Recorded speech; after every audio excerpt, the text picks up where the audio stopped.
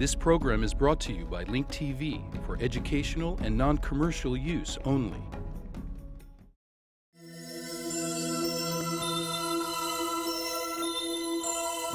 Mosaic, a daily news program from Link TV, presents a selection of news reports from independent and state-controlled broadcasters from throughout the Middle East.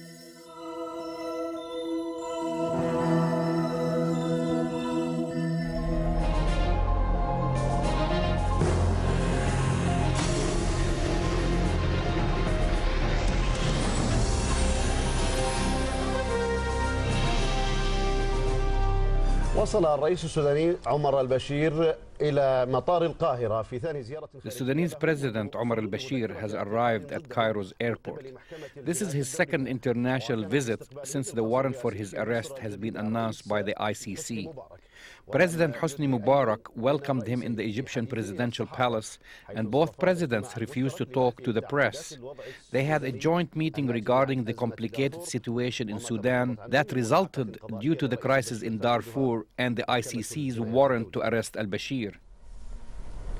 تأتي زيارة الرئيس السوداني المرتقبة إلى مصر في أعقاب زيارة قام بها إلى إريتريا يوم الاثنين الماضي. The Sudanese president's visit to Egypt came right after his visit to Eritrea on Monday, in which he challenged his arrest warrant. President al-Bashir took a risk and traveled outside of Sudan regardless of the religious decree that was announced by the Muslim scholars in Sudan asking him not to travel outside of the country. The observers do not expect that al-Bashir would be arrested in Cairo because Cairo has a close relationship with Khartoum. Furthermore, Egypt was not a member of the Rome Agreement, in which the foundation of the ICC was based upon.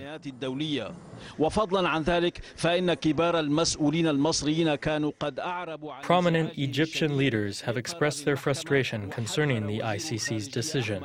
Egyptian Foreign Minister Ahmad Abu al-Ghaith issued a warning regarding the negative consequences that may result due to the ICC's decision. Al-Bashir's arrest remains a possibility. Many believe that rerouting his flight to a country that observes the ICC's rulings and arresting him is a very possible scenario.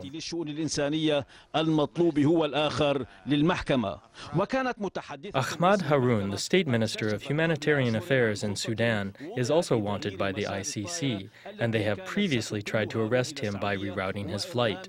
An ICC spokeswoman has revealed the plan that was made by the ICC a few months ago to reroute the flight that was taking Haroun to Saudi Arabia and force it to land in a country where they can arrest him. However, the plan failed when Haroun canceled his travel after he was warned. The ICC prosecutor has been exerting a lot of effort to execute the warrant for al-Bashir's arrest. It was said that the purpose of his most recent visit to the U.S. was to encourage Washington to take practical steps to abduct President al-Bashir and hand him over to the ICC if he attends the summit in Doha at the end of the month.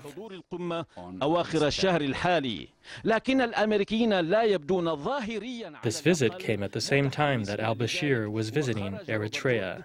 The Americans do not seem to be encouraged about this. The spokesman for the U.S. Foreign Ministry, Robert Wood, said that Washington is not legally obligated to arrest al-Bashir.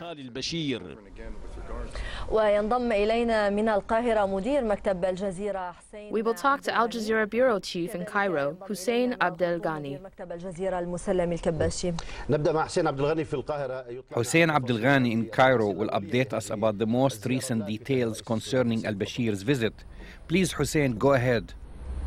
أعتقد الرئيس مبارك حرص على استقبال الرئيس السوداني في إشارة لافتة إلى استمرار الدعم. I believe that President Mubarak made sure to welcome the Sudanese president to reiterate Egypt's continuous support to Sudan through this crisis. This support is due to Sudan and Egypt's common interests when it comes to the depth of the Egyptian national security in Sudan and vice versa. على مياه النيل التي تمر بالسودان. Egypt is also completely dependent on the Nile water that flows through Sudan. These developments in the Sudanese-Egyptian relations are not something new.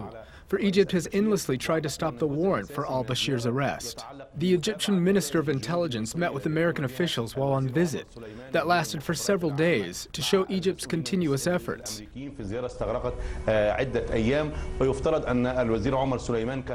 While on his visit, Minister Omar al-Suleiman expressed Egypt's security concerns, since this decision might create more instability in Sudan. He also told the American officials that this kind of attempt will increase the anger in the Arab streets towards the U.S. and neutral Arab countries, especially after the most recent Israeli war on Gaza.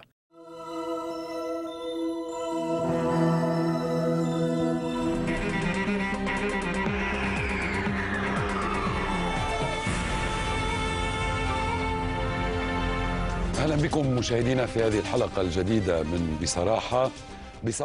I would like to welcome from Khartoum Sudan's Minister of Humanitarian Affairs, Mr. Ahmed Haroun. Haroun, who is a senior official from the Sudanese ruling party, is the #1 suspect of the International Court of Justice. He is being accused of committing war crimes in the region of Darfur, west of Sudan. The International Court of Justice didn't only name Haroun as a suspect in the genocide case of Darfur, but also named his head of state, Omar al-Bashir, as well. باتهامات أقلها جرائم حرب مما أوقع الدبلوماسية الدولية وبالطبع العربية في ارتباك. The war crime allegations against al-Bashir have thrown the world's diplomacy, including that in the Arab world, off balance. While some believe that the issue can still be resolved through diplomatic means, others believe it's beyond redemption. أنا أشكر تلبيتك هذه الدعوة في برنامج بصراحة ونأمل أن نجيب على الأسئلة الصعبة. Mr. Minister, welcome to the program. Thank you for agreeing to come on the show. We hope that you can answer some of the difficult questions freely and with an open mind. I would like to start off by asking you about the official position adopted by the Khartoum authorities. Do you feel that Sudan is facing a major crisis? Are you worried about what's going on?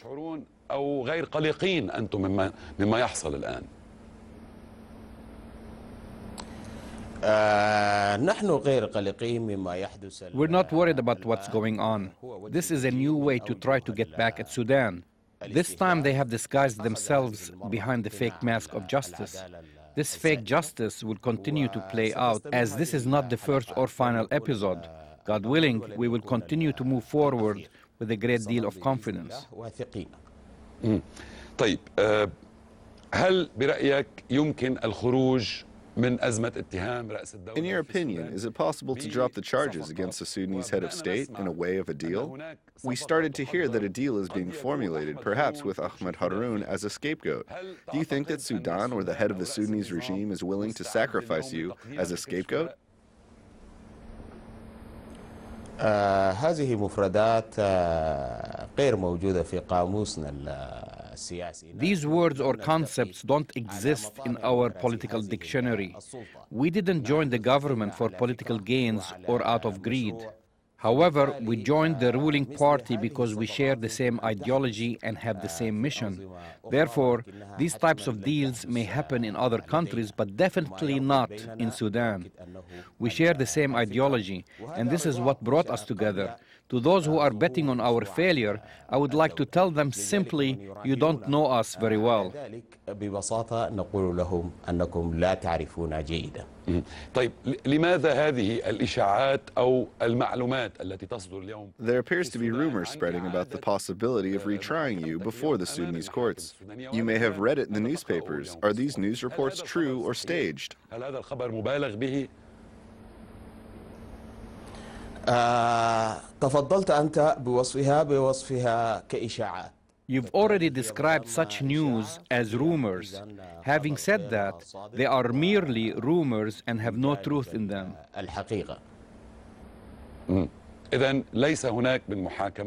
So there will not be any trials, and you will continue to move in the same direction as Sudan. نعم سنمضي في ذلك الخط لأنه هو الخط الذي يتسق والتسلسل الطبيعي. Yes, we will continue to move in that direction because it's the only path that conforms with the ordinary state of affairs in the country.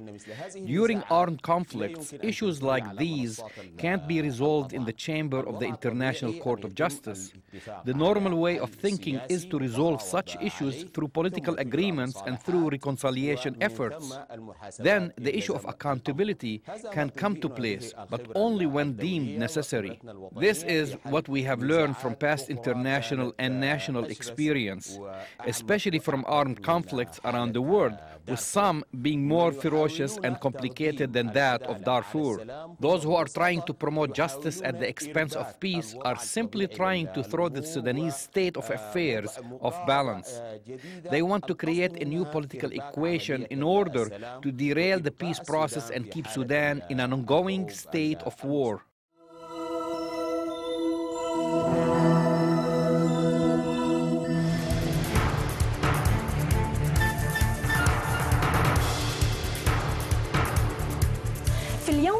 On the second day of the assassination of top Palestinian official Kamal Midhat and his companions, the families of the martyred received condolences.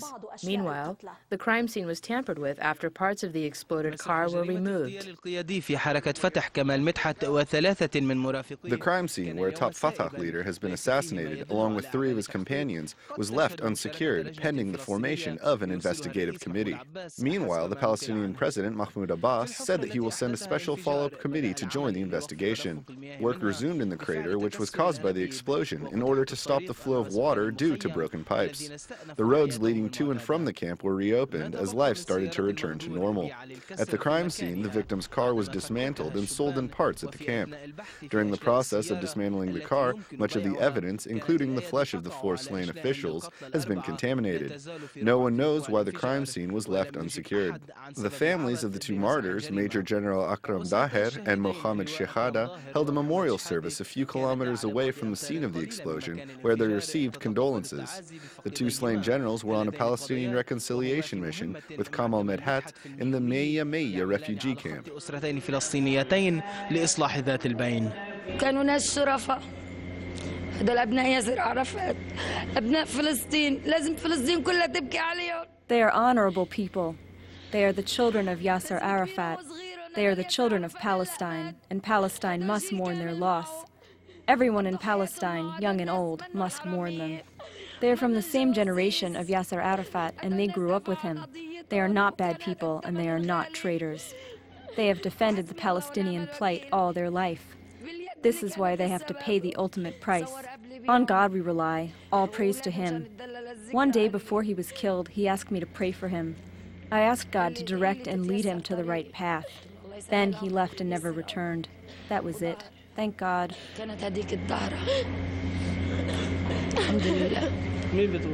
Who do you think has killed him?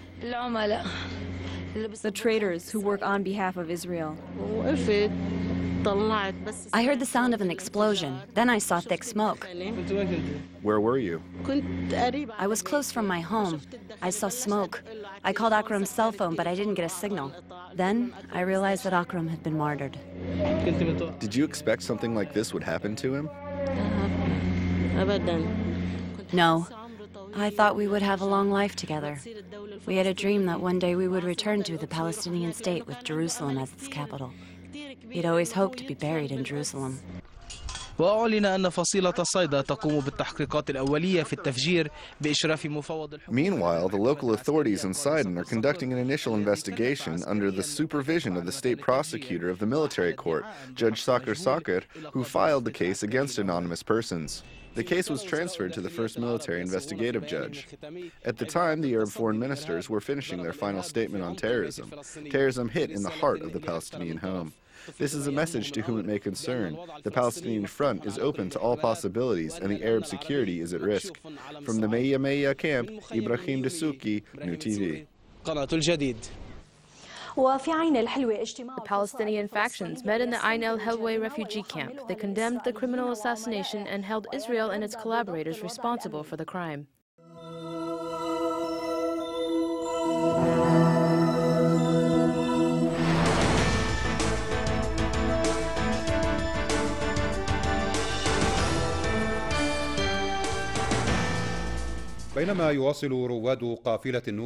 Amidst the atmosphere of the Nowruz celebration, and as the members of the Noor convoy continue their tour of the southern Iranian regions, rest areas open their doors to offer them free services.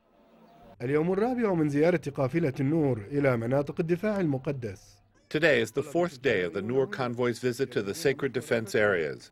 University students here requested to visit the Feka crossing on the Iranian-Iraqi border, where the remnants of war remain.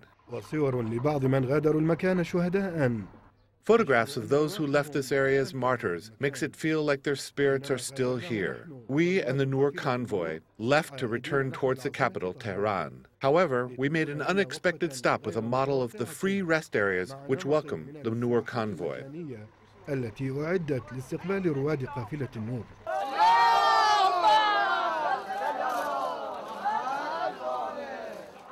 الصلوات على محمد وآل محمد. Prayers for Muhammad and Muhammad's family are the price that visitors have to pay to use the rest area and receive its services. The rest area not only offers tea, juices, and food, but also provides other services to the travelers.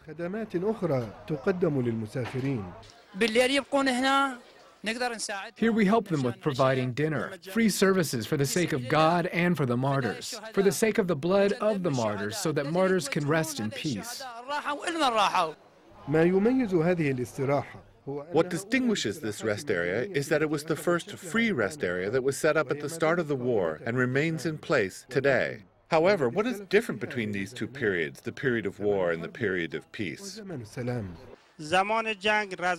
During the war, the visitors of the area were from Mukati Nafkat. Now the visitors of the rest area are friends and families of the martyrs who did not take part in the war. They come to visit the place where the martyrs lived. Memorabilia include the Holy Quran, prayer beads, and the like, which are given to visitors to this rest area in exchange for nothing except for prayers for Muhammad and his family. The free rest area, or as it is called here, the prayer rest area, is a phenomenon that was created during the time of the Iraq-Iran war. The war has ended, but the phenomena has continued to this day. Nizar al-Nidawi, Al-Alam, from the Husseini area, southern Iran. جنوبية إيران.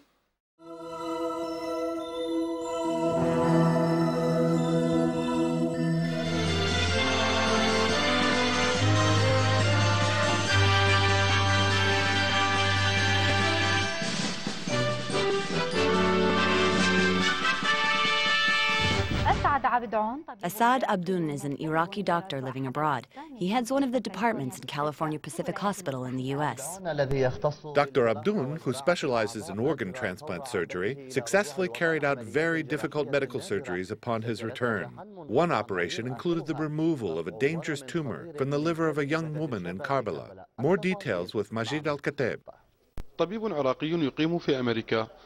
He is an Iraqi doctor who lives in America and heads a department in California Pacific Hospital. He specializes in organ transplant surgery for the liver, kidney, and pancreas. He has won many international awards in his field. He recently returned to Iraq as a way to show his love for his country. He shares his expertise with Iraqi doctors and the ill who need his medical skill the most. وكان انتشار موضعي للكبد والقولون والأمعاء. Some surgeries we have conducted include the removal of tumors from the stomach, kidneys, colon, and intestines. In one surgery in Al-Iraqiya, we removed the whole tumor and conducted other appendix-related surgeries. Here we removed tumors from the left part of the kidney. We did several surgeries. معلومة أنه وصول الدكتور أسعد إلى محافظة كربلاء. Dr. Assad came to Karbala in coordination with the Bani Thamar Hospital, where many difficult operations are conducted. God willing, a number of these surgeries will be conducted by him. من قبل دكتور أسعد جزء من هذه العمليات النوعية. Samahir suffered from a tumor in her kidney, which put her life at risk. The visit of Dr. Assad brought happiness to her heart and high hopes for recovery. With teary eyes, she asked all Iraqi doctors to return home. Layla Sawahir lives in Najaf.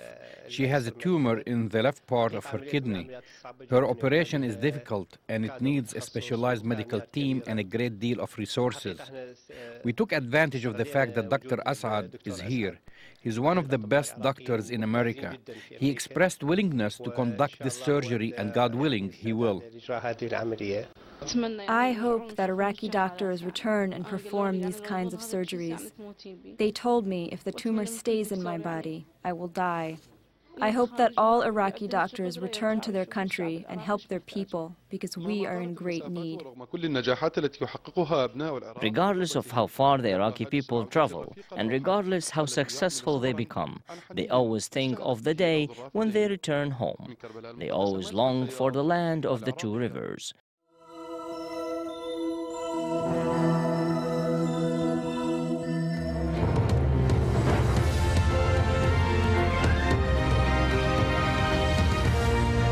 Richard Holbrooke, who is the US Special Envoy, has already pointed to Afghanistan's border with Pakistan as the key to restoring any semblance of stability.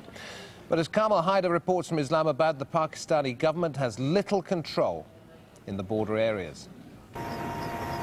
Washington is saying that there must be an American exit strategy from Afghanistan in place, and at the same time discusses the possibility of widening US drone attacks within Pakistan proper, including targeting Quetta in Balochistan province.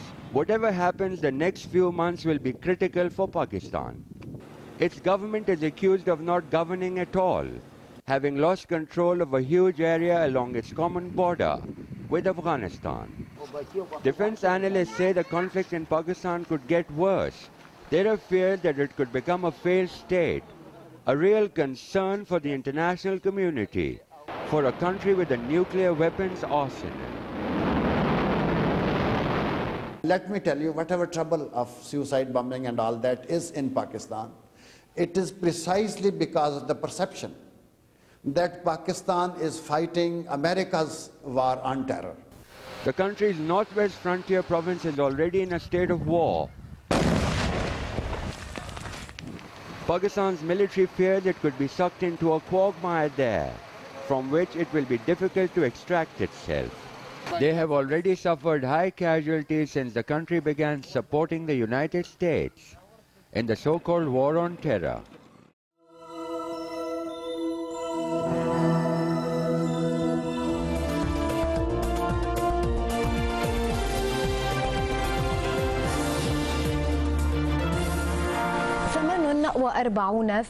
هي نسبة النمو التي حققتها شركة موانئ دبي العالمية. Dubai Port's international growth rate in 2008 was 45% higher than that of 2007.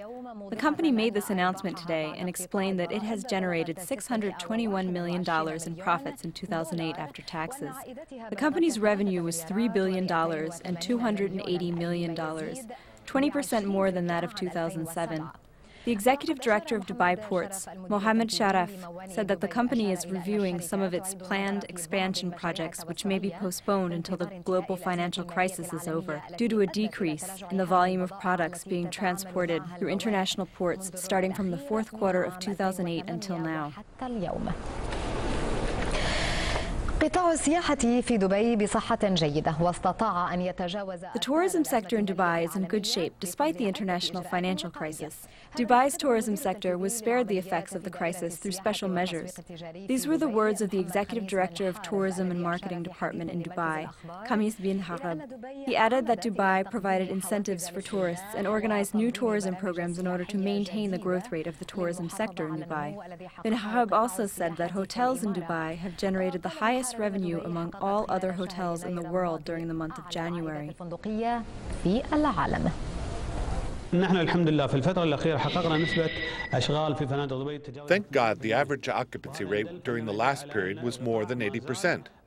This shows that the tourism sector in Dubai is still strong and that it still generates high revenues. In the last week of February, the occupancy rate at Al Shati hotels in Dubai was 95%, and in Al Madena hotels it was between 76 and 80%. These are great percentages. Get more news about the Middle East online at linktv.org/Mosaic. The Mosaic webpage offers a complete archive of Mosaic programs, program transcripts, the Mosaic video podcast, and the Mosaic Intelligence Report, a weekly analysis of the hottest stories from the Middle East. The views expressed on Mosaic are those of the participating broadcasters, not Link TV or its sponsors. The production of Mosaic is made possible with the support of viewers like you. Thank you.